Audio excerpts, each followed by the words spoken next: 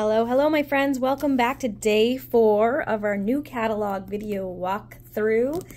Each day this month, well, through the 15th, I am doing a new video featuring new goodies from the brand new Stampin' Up! Annual catalog. I'm so excited about this catalog. It's a much refreshed layout and lots of fun. So I'm super excited to be sharing some of this stuff with you, and we thought the best way to do that here at By the Shore Stamping was to do some video creating for you. And I say we because although today I'm on my own, in future videos we may have a little guest, so look forward to that. We might have my Cape Cod cowboy coming to create with us later this month, so be sure to keep watching for when he might pop up. But today I'm going to showcase my very favorite suite in this catalog. It was the one that drew my attention right away, and I have had lots of fun playing with it. One bundle over another a little bit because I love one of them a little bit more, but I love both of them. So Country Woods Suite Collection is what this is called. This is kind of the 2-page spread showcasing the product line. But let's flip this over so you can see what's actually in this mega suite. So we've got the Country Birdhouse bundle, which I love, and then we've got the Country Flowers bundle. This is my favorite. I've been playing a lot with this one and I love it. It also has some embellishments, a embossing folder, a ribbon duo, and then 2 packs of paper, you guys. So this is a huge collection and it's beautiful. So let me start by showing you the paper in real life, as we say. So this is the Country Lace paper, and I've already got it cut up because I was prepping for Paper Share Card Camp, which is coming soon. So you can see this one's very lacy, feminine, sort of mellow, just lots of like prints and patterns. So that's that one. I think I'm missing a piece. Let's see. Because there was only 5. Was it that? No, it wasn't that one. I don't know. I think they're all here, maybe. It might have been this one, actually. So yeah, that's the last one. So that's the Country Lace. It's 12 by 12 paper. You get 2 each of 6 designs for a total of 12 sheets of paper. Then next up, it's Country Woods is what this one is called. And you can see I've already been kind of playing with this one a little bit, but very fun, sort of woodsy vibes, right? So you can see some realistic wood, some sort of like manufactured looking odd colored wood. So they're obviously not, oh, this is in the wrong place. This is the one that's in the other collection. There we go. So you can see very fun patterns on the paper. What else do we got? Yeah, I think we saw most of those. There you go. So that's the 2 papers. And then we have the 2 stamp sets, or bundles, I should say. We've got Country Birdhouse with the coordinating dies. Let me show you those. This is what we'll be playing with tomorrow, but today we're going to do the other one. Love this. So much fun. There's so many pretty cards already on the internet for this one, and I think you guys will like that one a lot too. And it's different, which I like. And then there's this one, Country Flowers, which I love playing with this one. We're going to make a card with this today. This is kind of our focus today. I actually have some other projects to show you too at the end, so be sure to hang out so you can see all my samples. I've been creating up a storm up here. So there's that. That's that bundle. So you get 2 full bundles in this suite. And then we have the Smoky Slate and Basic Gray Pearls. Love these. Super versatile because they're very neutral tones. You can use them with anything, and I feel like they'll be really great for masculine projects. Then there's this awesome embossing folder, which I've been playing with quite a bit, so you've probably already seen it in some of the in color stuff and all of that. I even previewed some of it in my bird's eye view class last month. And then 2 ribbons, Petal Pink and Basic White. So those are really pretty too. So let's go ahead and create a project. So I have some stuff cut here already, but I actually had this left over, so I think I'm going to use it, but I have an idea of how we're going to use that. So first, I cut one of these because I just thought that was really pretty. It's one of my favorite pieces of paper. So let's go ahead. I'm going to put that down flat right on the card base to start. And then we're going to do some coloring. And I took the Stampin' Blends markers the colors from the back of the pattern paper, this pattern paper, the woods. So on the back of the pattern paper packs, it lists all the colors that are in the paper. So I grabbed the markers that coordinate with the paper. All right, so then I think I'm gonna do this and then this, yeah, this. I was gonna do this side, but I feel like that makes it too busy. So I think I'm gonna do this side just to kind of tone it down a little bit. But I feel like there's gonna be some ribbon or texture on there. But first, let's do some stamping. I'm gonna stamp the little teapot image. And I'm gonna die cut that out.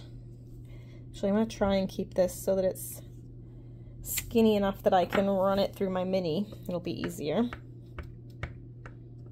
Let me ink this up. And we'll put that right there. Hopefully that's enough room on the side for me to cut it out. And then I'm gonna just cut this down to 3 inches wide because that's the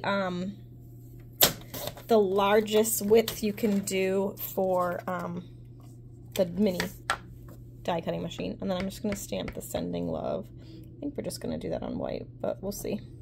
So I'll stamp that. If I need another color, I'll grab that after. But let's grab the die cutting machine. This is our mini Stamp and Cut and Emboss. And I'm going to take the Country Flowers dies and we'll cut this, and I think it's this one. So we'll grab those. There's one. I don't know if I'm going to be able to do it at the same time. We'll see. They're really close. There's... I don't know that I'm going to be able to.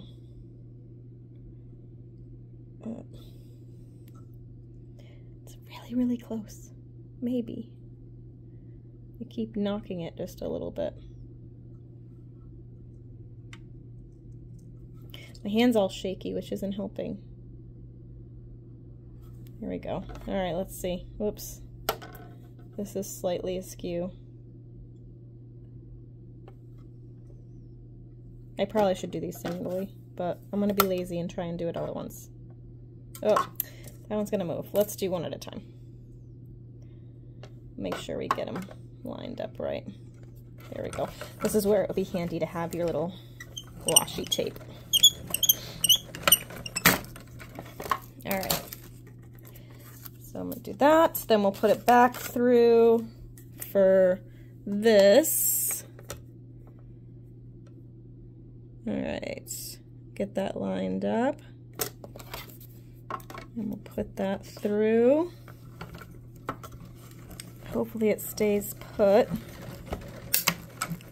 Okay, and now we can, whoops, we have Butterfingers over here.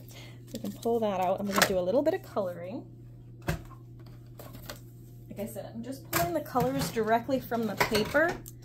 So we'll use that. I'm going to use Crumb Cake for my pot. Usually I do it in the gray, but because the paper is kind of woodsy, it's got lots of browns and neutrally tones in it, so I'm going to do the brown. And honestly, I mean, this part is probably easier just to use my large paintbrush here. All right, I'm going to go ahead, color that in. The paintbrush size I just feel is better for like large swaths of coloring versus like these smaller areas. And I'm just laying down the light first. So this is light Crumb Cake. When you order the Stampin' Blends markers, you get the light and the dark version. So now I'm gonna go and I'm gonna add a little bit of shading in here. We'll make this dark. We'll kind of darken that up. We'll darken this up. We'll do the arm, or handle I should say, and maybe a little bit down here, and over like that, and I might do a little bit up here too. All right, and then I'm gonna go back with the light, and we're just gonna kind of blend things in a little bit so it's not quite so stark.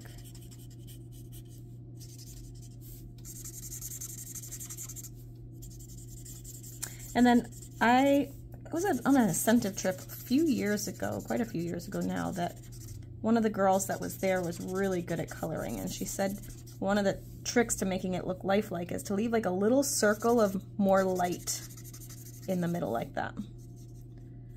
So that's what I'm going to do there. Just gives it a little more realistic. And then I am going to go back like in the few spots where it's like definitely supposed to be darker. Just add a little bit more dark. Okay, so there's that. Now we're going to color this one.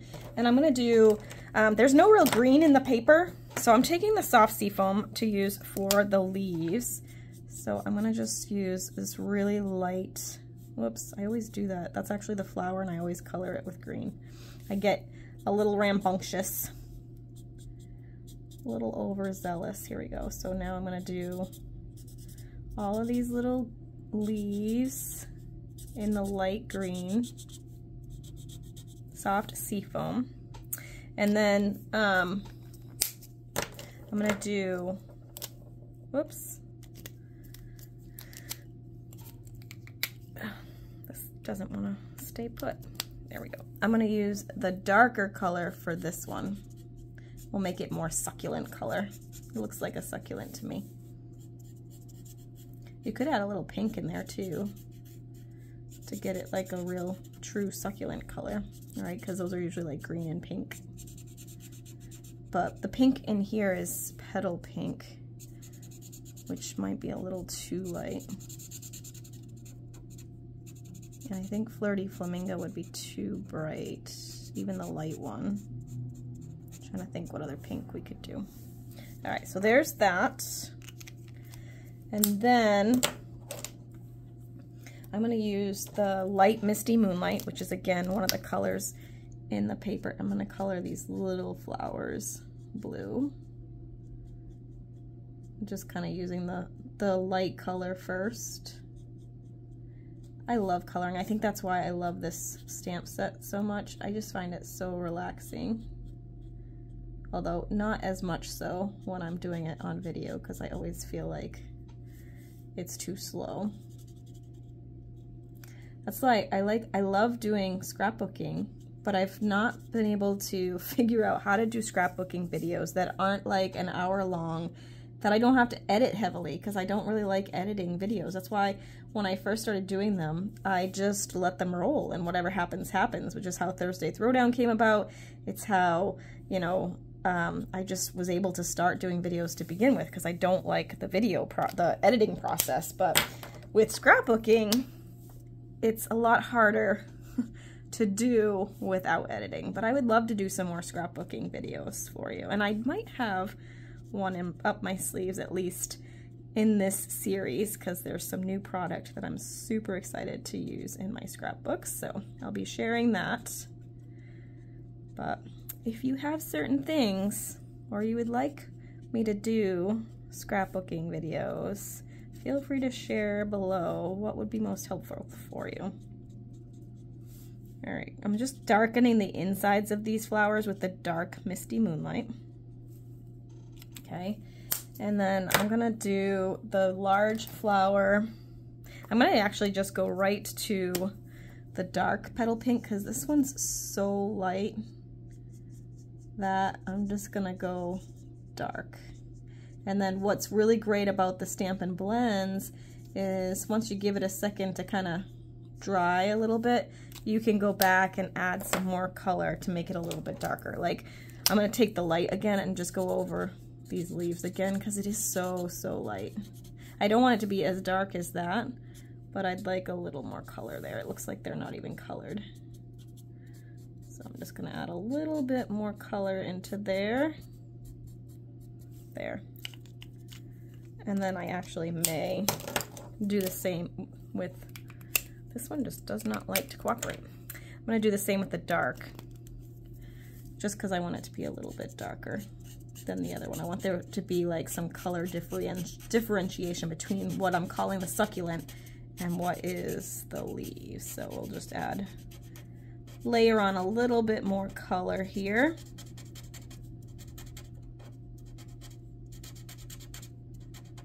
Okay, there. So now you can see some differentiation, and I'm gonna go back with my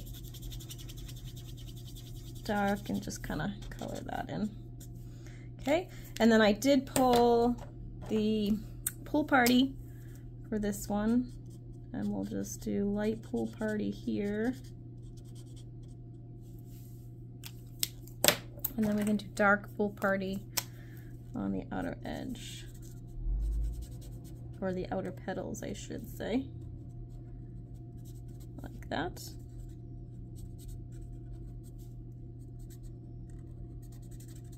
Perfect. I'll do that way. All right, so you can see that's kind of very subtly colored, but I like it. So now we're gonna go ahead and start to put this together. So my idea is to put this little container of flowers on the table, which I love. Okay, so I want to also, I think I'm going to pop this panel up and maybe tie ribbon around this. So let's use the, I don't know, should we do the pink? No, I think I'm going to do the white because there's a lot going on here, so I want it to kind of be a little more neutral. So I'm going to use the white ribbon if I can get it off. There we go. And I'm gonna just tie, probably just a knot, because I don't want it to be too crazy. Ooh, this ribbon's like really silky. All right, so let's see. Yeah, we'll do it on this side. So I wanna make sure it's not twisted, which it is. So I'm gonna untwist that. And I don't think I gave myself enough for a bow, and that might be much anyway. I don't know, maybe I can do it. No, it's kind of small, so we'll just do, I didn't really think ahead. I didn't really know what I wanted to do with it, but a bow would be cute, but it's kind of thick ribbon, so we'll just do a little knot here, like that.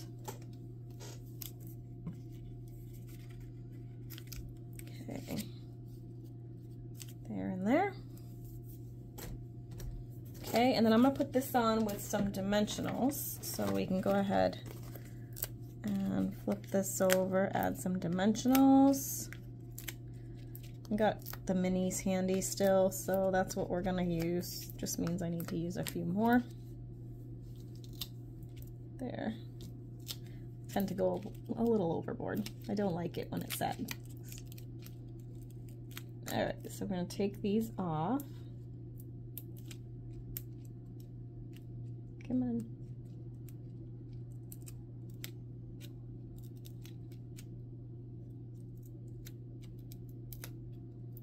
There, okay. And then I'm gonna kind of put it off to the side a little bit. Like that, make that straight. Okay. And then this, I'm gonna probably put on with some dimensionals as well, just because the ribbon under there is gonna make it kind of lifted, so we don't want it to be bumpy. If we don't put the dimensionals, then it's gonna have like a big bump in where the paper goes over the ribbon. That makes sense. I'm going nuts here. Oops, got one on my finger there. All right, so let's take those off. This would be so much easier if I had my larger dimensionals, but I don't know where they are.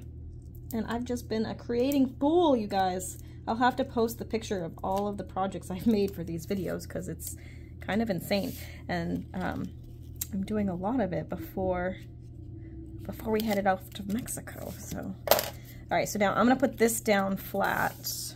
I think, yeah, I probably should put all of this down flat, except for maybe the flowers. So I'm gonna just tape these down flat, just because we've got so much bulk on the card already. I did run a little bit of pecan pie ink over that.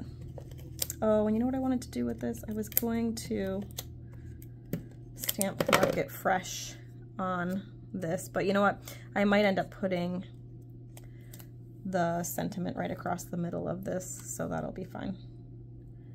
So I'm gonna do that, and then we'll add some mini dimensionals to this one.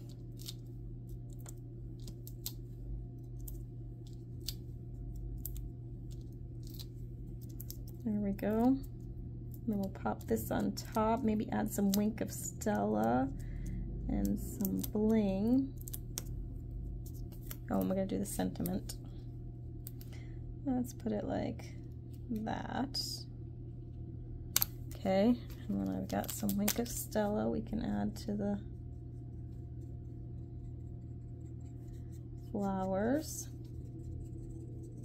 You do want to be careful because the Wink of Stella can add or act as a watercoloring agent. So like if you started with the dark blue and then went to the lighter colors, it can bring some of that darkness, see, into the other stuff. So just be careful on that. Let me grab the iridescent pearls again. You could use the gray pearls, but, well, let's look here. Maybe the smoky slate ones. Where did I put those? They're kind of large. I think I'm gonna go with the white ones. They're a little smaller. So I'm gonna put just one in there, I think, and maybe one in here. Oh. I don't know why I'm not using my Take Your Pick tool at the moment. And actually, I might, just because I want 3 and not 2, I'm gonna put one right there too. There we go. So there's that. Now we just gotta do the sentiment, which I already stamped, but I think I'm gonna fussy cut it because I don't want it to take up the whole thing. So I'm gonna just cut this straight. I could use my trimmer. I probably should use my trimmer, but I'm not gonna. And then I'm gonna fussy cut the rest of this. Maybe. There we go.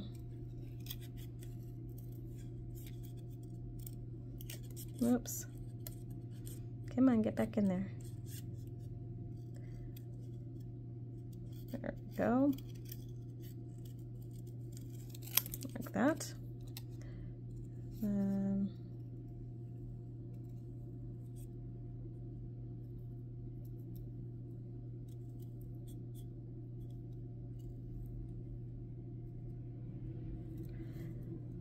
Alright, I probably should have done this beforehand, you guys, but it's okay. Just hang with me, we're just about there. So now I'm gonna just go around the bend with this, and then try and do like a straight run to the end here, like that, and then we'll just snip that.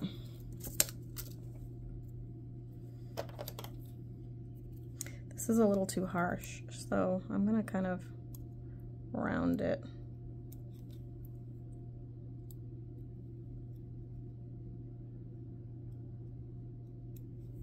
There we go. Okay, and then I'm gonna just go ahead and put that on. I think I'm gonna put it on flat with some liquid glue. It'll just be easier. So I'll use, whoops, oh, that was a big blob. Yikes. Kind of spread it out here. Come on. There we go.